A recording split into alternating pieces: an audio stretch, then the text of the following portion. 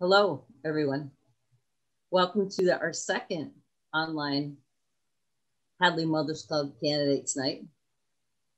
For over 30 years, Hadley Mothers Club has sponsored Candidates Night as a service to the town of Hadley. I am Denise Devine, the president of the Hadley Mothers Club. I will be moderating tonight.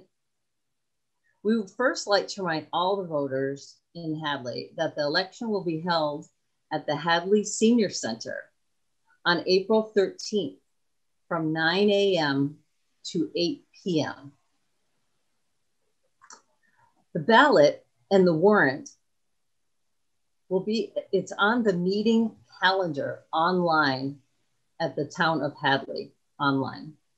Or you can see it at the Town Hall, the post office, or the Hadley Safety Complex. Our candidates will adhere to rules sent to them when they agree to participate. We will go in order as listed on the ballot. Questions will be asked after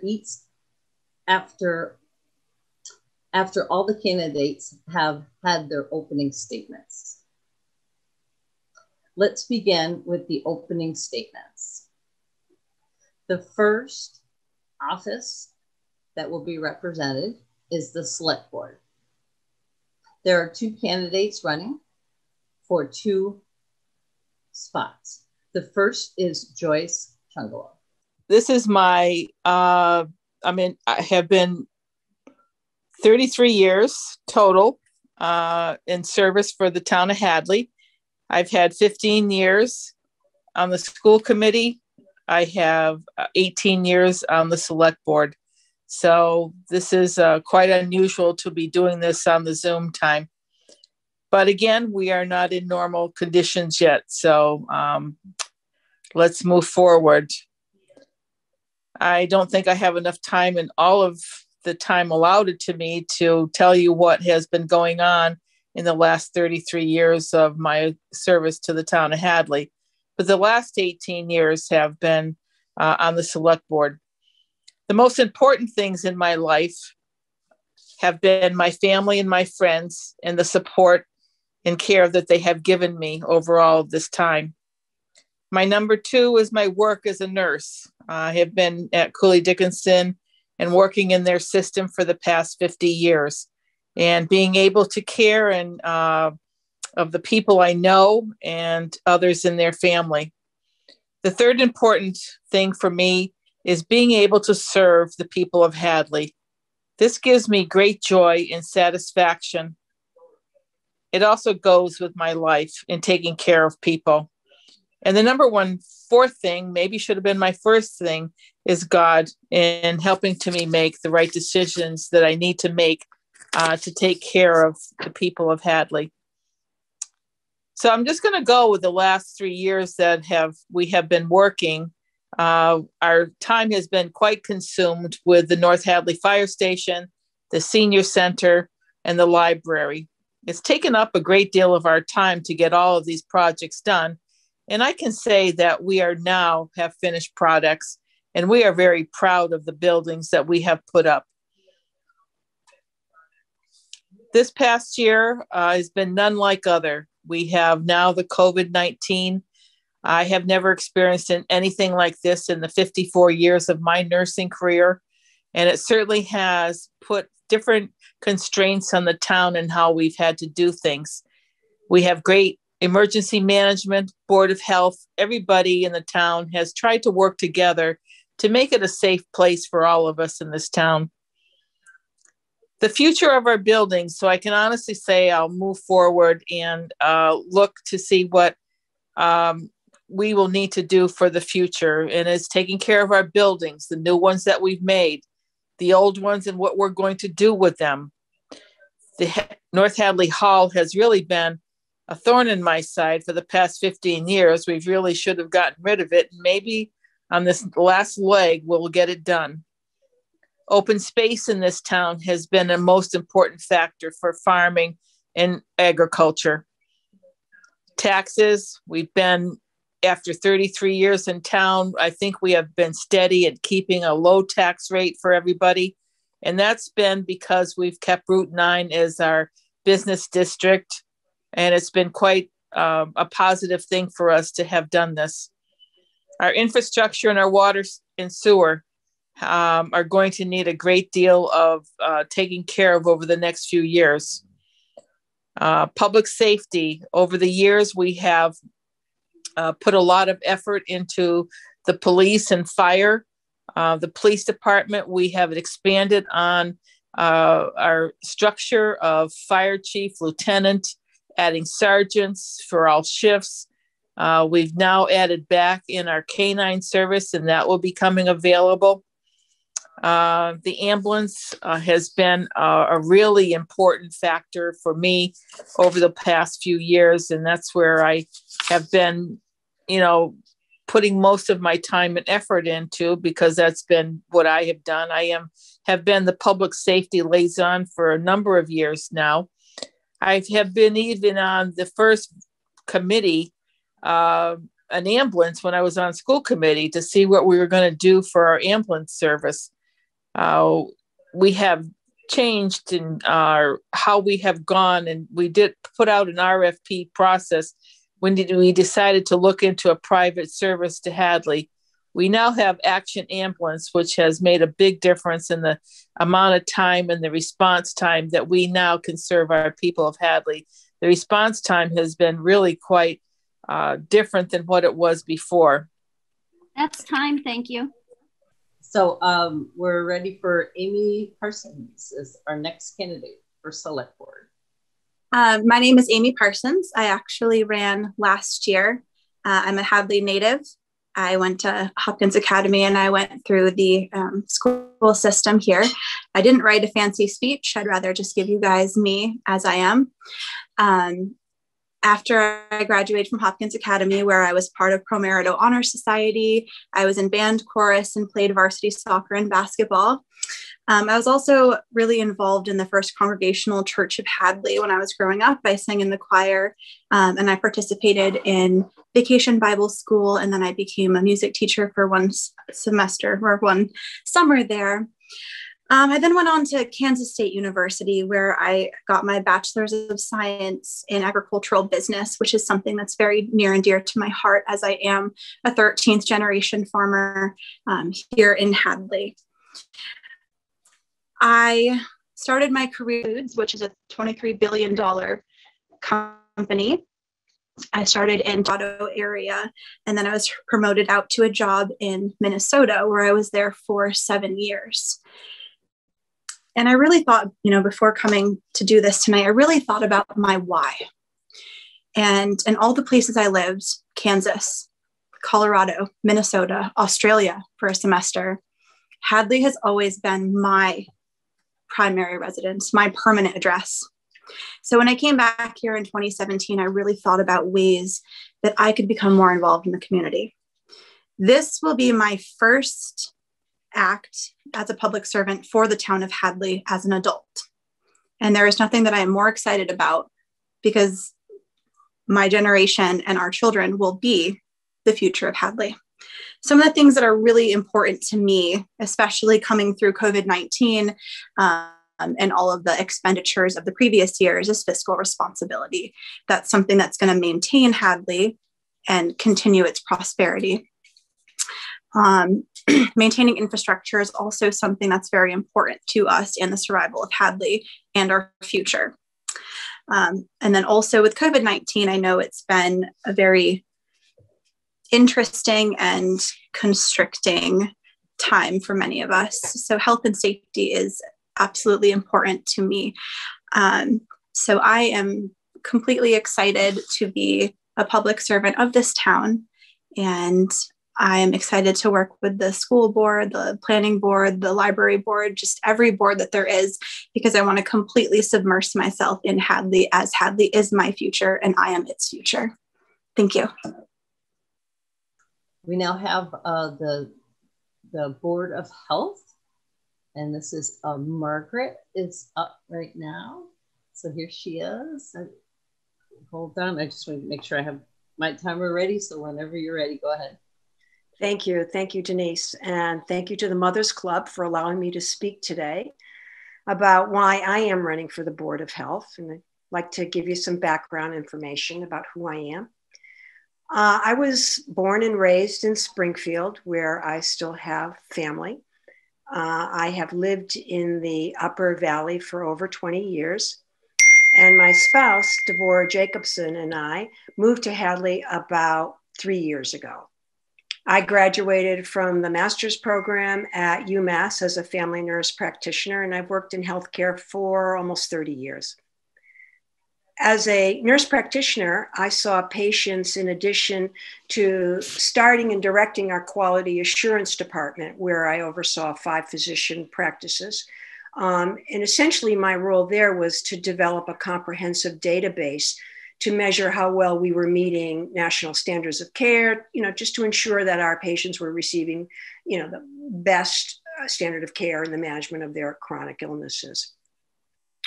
And additionally, I was a member of our hospital's joint committee to develop what is known as the patient-centered medical home model. And here I worked with other physician leaders in the community on ways to better improve the quality of care, especially for those patients who tended to use maybe the ER as their primary source of care. But essentially, all of this experience really sharpened my understanding that the best solution to health problems lies in prevention. And in essence, this is the function of a board of health in a town like ours. Today, we take our local boards of health, I think, for granted, but really without their oversight and their commitment to protect us, their citizens, rather than, say, protecting the interest of a business owner, we can feel safe in the knowledge that our eating establishments, our drinking water, and our houses adhere to basic sanitary standards.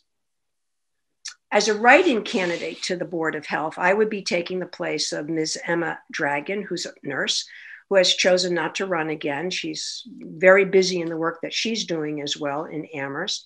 Emma Dragon, along with Dr. Susan Mosler and Mr. Greg Misch, have worked incredibly hard during these extraordinary times dealing with the pandemic, in addition to doing the myriad other tasks that are required in public health.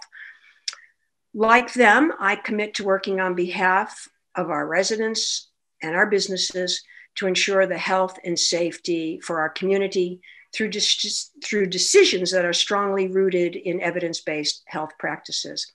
And I hope that you will give me the opportunity to work on your behalf for the town of Hadley come April 13th when it's time to vote. Thank you very much. So the next office will be school committee. I just wanted to do one quick little advertisement for the Mothers Club. We are doing a recycling day officially on May 15th at the Hadley Elementary School. Visit our website, and also we'll have signs all around town about the time it is. And on the website, you'll see a listing of the items we'll take and the fees that we will charge, but we're excited to actually have an event in May. So without further ado, we're going to introduce the candidates for school committee. There are 2 candidates and there are 2 positions that are open. So Humira is the first, and I will introduce her and let her get going. Thank you, Denise, and thank you for the Mothers Club for hosting this. When I first ran for school committee in 2012, I had just broken 40 years of age. I had 3 young kids, 4, 6, and 10. I worked for a little nonprofit helping colleges around the nation adapt because technology and innovation was changing the nature of the workforce. I didn't know anything about K-12 education, but I knew the future was going to look very different, and I'd be doing Hadley a disservice if I didn't volunteer to help all kids in the community prepare. I promised 3 things: eliminate strife, enhance technology, and get our unfair share of grant dollars. Strife. I had never attended a school committee meeting, but when I began to read and attend a few meetings before my run, I learned that there was bitter discord among the key leaders.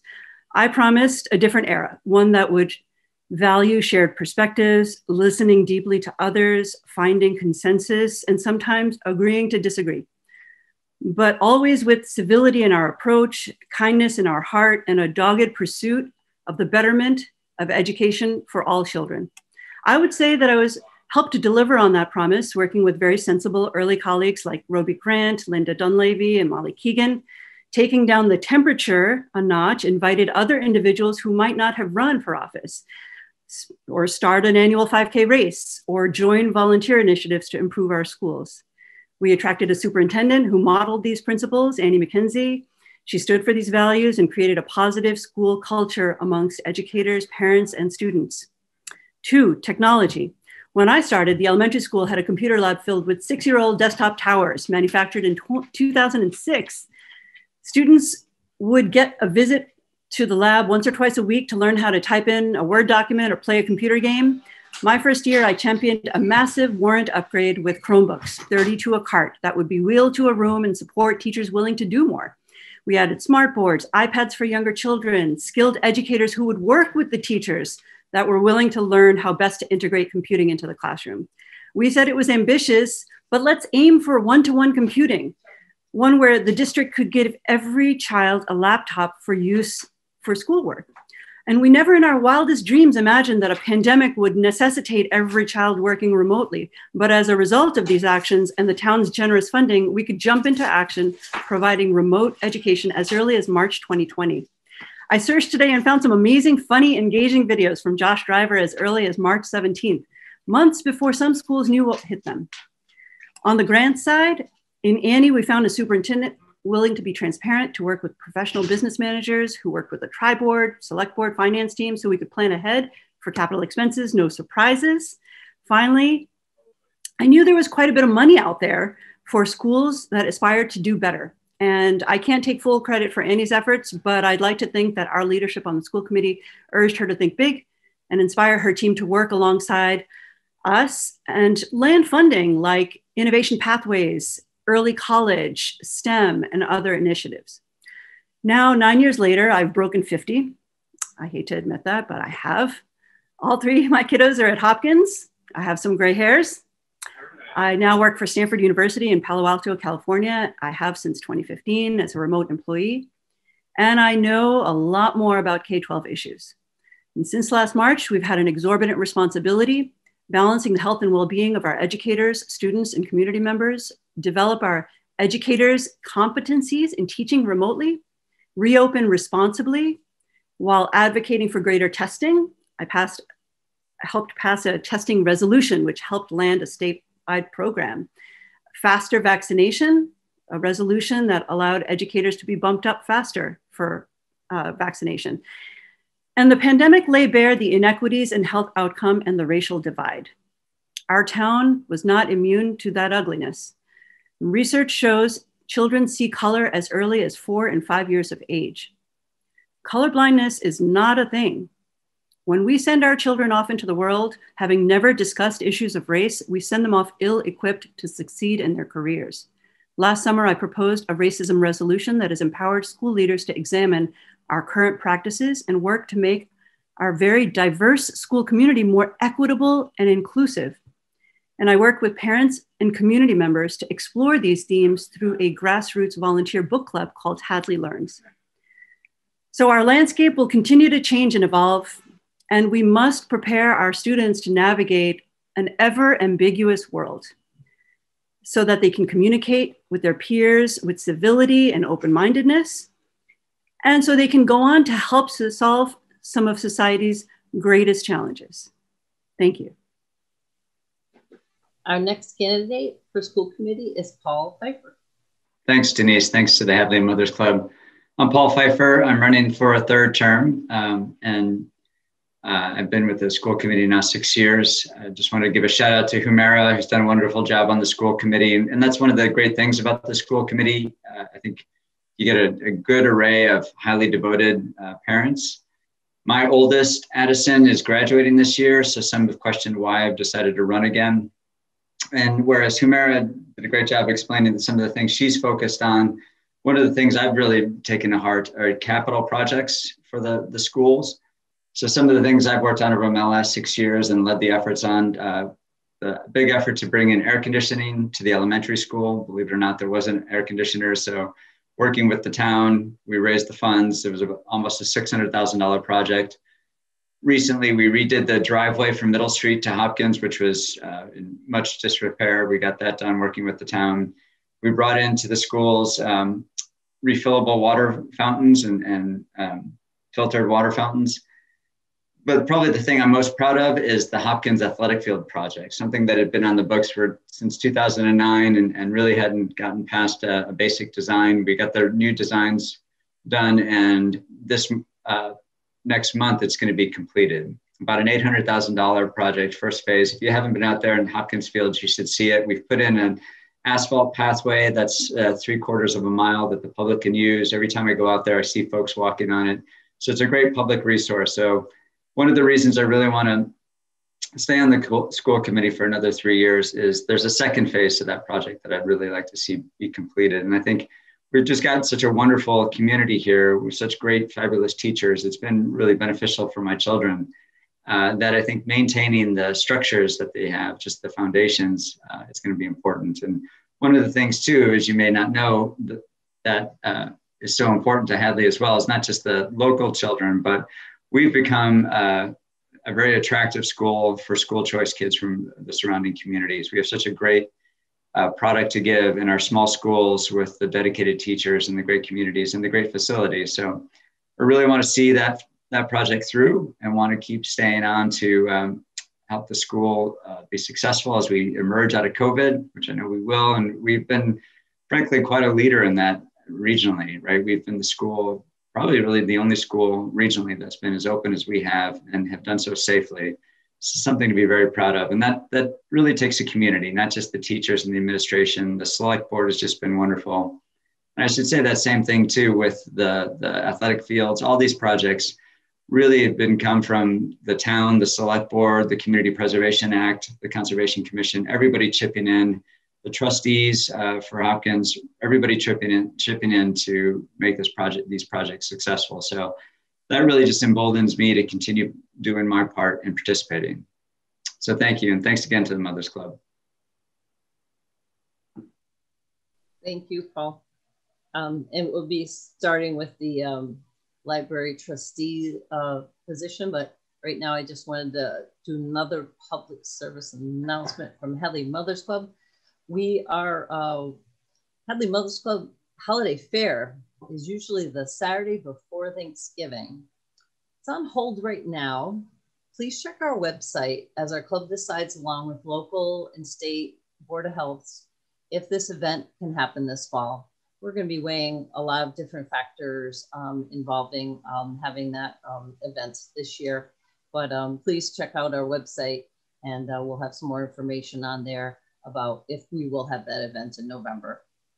And without further ado, we will bring on the two positions are open for library trustee, and Allison is up first.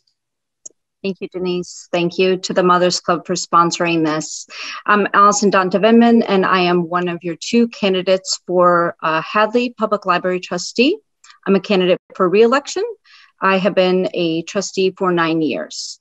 I originally moved to the Valley to do graduate work at UMass School of Public Health, and I've lived in Hadley for 10 years. I have kids in the public school, have done volunteer work elsewhere in the community, including leading our 9th grade Girl Scout troop. I was the chair of our building committee. I know that Joyce mentioned our new buildings in town. So I was one of the folks responsible for building the new library, including securing a $3.9 million grant from the Massachusetts Board of Library Commissioners, which enabled us to build the building at only a 47% cost to the town, which I thought was a really a great contribution that took an entire community. Paul mentioned his capital projects at the school, and same thing for the library, for the North Hadley Fire Station, and for the senior center. It really does take an entire community. And now our building is going to be open. So we completed the building in September of 2020, and we have been able to maintain curbside pickup of materials despite the pandemic and our construction. We've also retained all of our highly skilled staff throughout the year, even with this additional work. In February, we did open our large and small public meeting rooms for individuals to book. So if you are looking for a place to work from home, or if you want to have a meeting with one or two other people, look to our website, you can book that. That's one of the things that we're really excited to bring to the community. These are off hours rooms that are available even when we are not open. This is one of the huge community selling points for the library. And recently we just began browsing. You can make an appointment for a half an hour of browsing. Come see the new library. We're open Thursday, Friday, and Saturday on the hour. Go to the website and you can book an appointment. Some of the things that we are looking forward to, a lot of hard work still ahead of us. We are a LEED certified building, and as such, we qualified for an additional $100,000 grant from the MBLC, which will allow us to pursue a solar array we designed with sustainability in mind. And with that, we have all of our systems are really running on electricity. So we're hoping that the solar array will offset a lot of that cost for the community. We've done a lot of private fundraising for that. In addition to that grant, we have raised over $30,000 thanks to generous members of the community, both business and individuals. Our capital campaign has raised over $300,000 towards the project, and we will continue to do so in the future. In addition to the solar array, I'm also looking forward to helping the library expand on our services. We have new teen room, a new preschool story room, a lot of opportunities for new programming for the entire community. I will also be assisting with continued fundraising efforts, grant writing, etc. I hope you will consider casting your vote for me at our election on April 13th. Thank you. Next up, we have Jessica Kim. Hi. Whenever you're ready, go ahead. All right, hello. And thank you to the Hadley Mothers Club for sponsoring this forum. My name is Jessica Kim, and I'm seeking your vote for library trustee. My family and I have been regular users of the Goodwin since we moved to Hadley 12 years ago. We've borrowed books, videos, we've attended programs, and we often just popped into the library to catch up with friends and neighbors. When the new library became a possibility, I became more involved as a volunteer for the campaign, and then as a member of the library building sustainability subcommittee. I'm trained as a librarian, and I have worked in public school and college libraries in all sorts of roles. And I also served on the library board for the town of Chapel Hill, North Carolina, when I was a graduate student. I believe strongly in the power of public libraries as community resources. They provide common space, professional guidance, and intellectual and cultural materials and experiences. I am so excited to see what our community can do with our new, open, and accessible public space. I would be grateful to play a part in introducing the new public library to the community, setting inclusive policies, securing its energy sustainability through the solar panels that Allison just spoke about, and supporting the essential work and creativity of our incredible town library staff. They have kept serving the public throughout a pandemic. I bring professional experience, strong organizational and communication skills, and enthusiasm for a near future time when our public library can safely fill up with children, seniors, and other folks seeking social connection, reliable information, and cultural experiences. Please vote in the town election next week. And if you do, I would be so grateful for your vote and your confidence in me to represent the interests of the community. Thank you. Thank you, Jessica.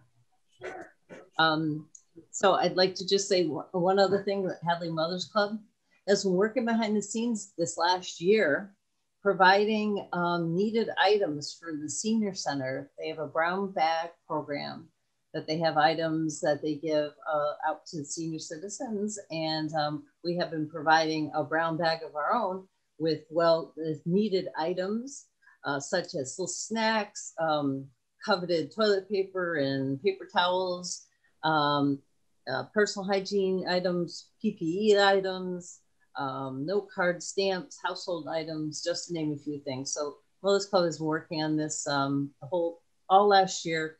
We do one once a quarter, but we've also had some pop-up ones to help out the senior citizens. That's been one of our things we've been doing because we couldn't have any in-person events. So without further ado, I'd like to introduce Jane Nevin-Smith as our select board member, who is here to speak about a non-binding question that will be on the ballot. So go ahead, Jane.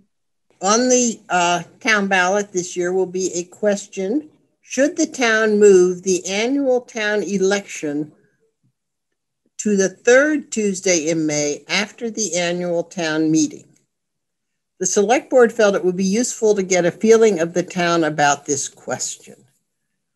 The reasons for moving it are, it started as a savings of money. It costs about $4,000 a year to hold, or $4,000 an election to hold an event. So if there should be a need to vote after town meeting on a debt exclusion, where you would have to have a special election, it could be combined with the annual town election and thereby save money. When the town warrant would be set up, the election dates and all would be listed there and would not need two separate notices. It would allow current elected officials to fulfill their terms through the town meeting and discuss articles on the warrant that they had championed, instead of having new board members be there with little information. The other major feature is that there's always a larger turnout at town elections than there are for special elections, so that more people from the town would be having a say about what the town was actually doing. There are a few things that people don't like about this, and the first is it's a change of habit. Nobody likes change. But Jessica has solicited information from other town clerks, and she got responses from 23 other towns that have changed their calendars to put the voting after their town annual meetings. They all felt it worked better for their towns. Another objection for the first year, if this happens, would be that the elected officials would have to serve an additional month. And lastly, a late spring election might interfere with vacations. However, Jessica assures everyone absentee ballots would be available. So this will be a non-binding vote on the warrant. Thank you. On the ballot, sorry. Thank you. Thank you, Jane. We appreciate that, because people reading it may not understand it when they're there, but that's a good explanation of why that this has been put on the ballot. We appreciate that. Thank you. All right. Just another quick note. Just wanted to, everybody still, I know last year at this time, it was quite fast and furious, and it was quite an upsetting time for a lot of folks with the pandemic and everything being shut down. But we just still wanted everybody to make sure that, check on their neighbors. We're all this together. We're going to get through this together. Everybody, please, keep wearing your mask, social distance, and, just be careful of everyone. And again, check on everybody, and we'll get through this quickly, and we'll be together again soon. So we have one question that was submitted, and it is for the select board candidates. And I think, yep, here we come up. Joyce and Amy. And so the question is, And so the question is for Park and Rec programs for age 0 to 55 in our community struggling with COVID shutdowns and negative impact.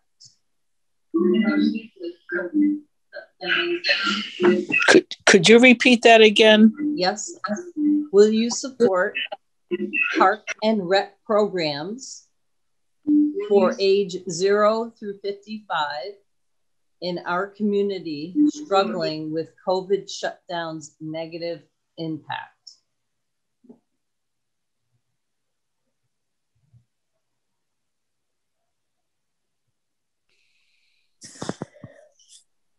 Certainly, if our Park and Rec are doing programs that are safe and we're doing things that are going to be rules from the CDC and from our Board of Health, then I think that's important for us to continue and to be able to expand and get people out in the, in the atmospheres that they can. We're starting to open up in so many different areas with the COVID that I feel like people are ready to do the right thing. I think Hadley has really done well between the schools and the town hall, our emergency management, the Board of Health, our businesses. Everybody is trying to do what is good for our public. And I think in being able to expand our Park and Rec and getting kids out in a safe atmosphere, I certainly am willing to support these things because I think it's important. I think it's important for your overall good well-being, no matter what age you are, to be able to get out and enjoy some of the things that you normally do. And coming into the summer makes it a lot easier. With open space, being outside, fresh air, good ventilation. Certainly these are the good things that we look for in doing programs. So I certainly would support the Park and Rec as long as all of these things are in place. So I wish them well if that's what they're going to do, and certainly I'll support these things. I wish them well if that's what they're going to do, and certainly I'll support these things. Thanks, Joyce. All right, and same question for Joyce.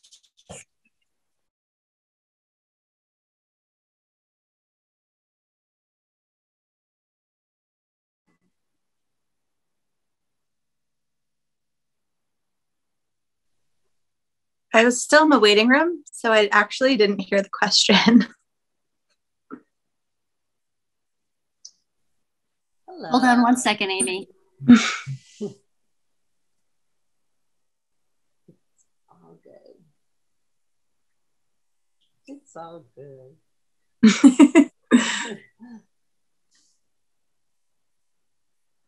All right.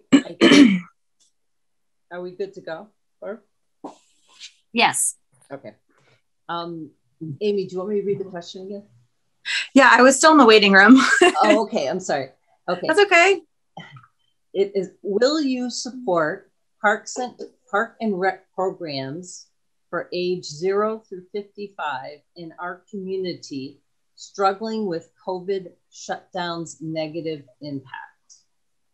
Absolutely. I can't believe that's a question. Absolutely. I think it's extremely important for our community to still be able to interact with each other in any way, shape, or form. Last year when I didn't win the election, I did not stop wanting to be involved in the community and enriching children's lives. I actually started a 4-H club last year. We started it back in November, and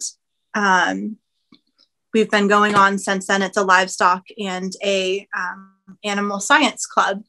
I think that, socializing interaction is, while 4-H is only for, ages 6 through 18, I think socializing is important at any age. So I think it's extremely important for our community. I think the very fabric of Hadley and community as a whole is its people. So having events and availability for people to interact with each other, to attend events, I think it's absolutely important. You know, of course, following whatever COVID rules are now, social distancing, masks, whatever the CDC recommends, but mostly whatever the health board suggests. However, I think it's extremely important to be in person, to be personable, and to make it, you know, interactive and interpersonal with people, not just through Zoom, because I think that's a little impersonal. So I know that's how our 4-H club is right now. We can only do it through Zoom. And we actually ended up losing kids because of that. So as much as in person you can be, I absolutely support and I absolutely recommend it.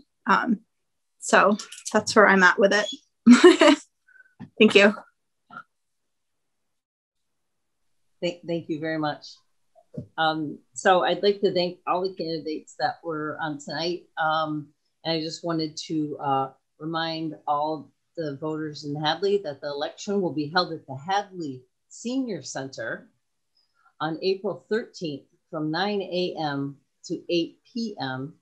Also, I'd like to thank Hadley Mothers Club members Barbara Pliska and Peg Jekanowski. This event would not be possible without them.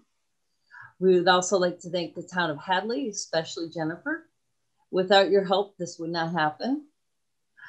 John Harrison at Hadley Media for his behind the scenes running this event and having him, he will show it a lot on channel 192 up until the election. So if people didn't get a chance to watch tonight, they can certainly watch another time on Hadley Media. And we appreciate your time and please go and vote. Thank you. Have a good night.